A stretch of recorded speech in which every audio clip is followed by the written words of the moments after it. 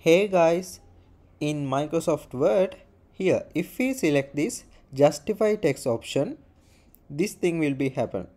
For spaces, so lengthy space like a tab space will come. But if we try to remove this, it will go on. But here if we press space again, this big space will become. Okay, now how we can fix this? All you have to do is just avoiding this space by pressing delete, and then in your keyboard you have to press on option and then space.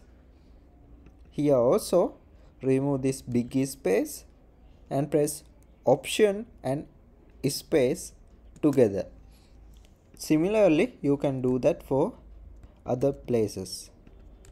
Remove big space and you have to press option and then space. Similarly here,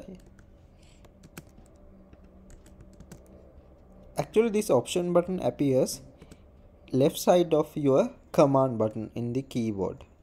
You have to press option button and then space button together.